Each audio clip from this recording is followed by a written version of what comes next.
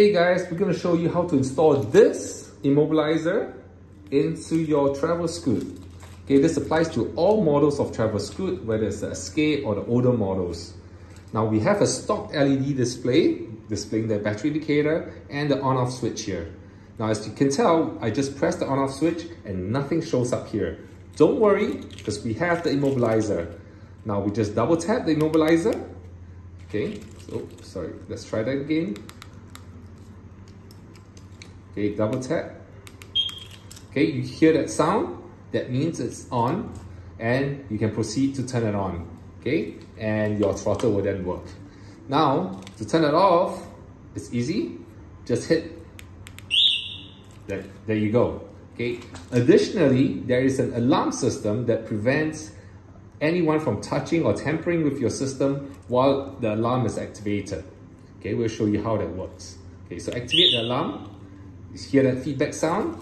Okay, now when we jump, okay, when we try to jump again, there you go. Okay, to turn it off, just engage the alarm.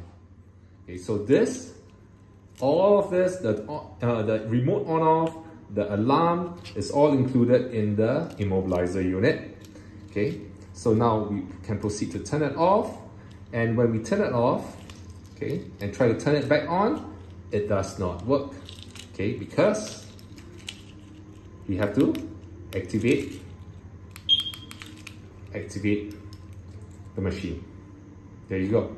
Now, how does this get installed into the Travelscoot? Okay, so if we come down here, okay, you see this little black box here?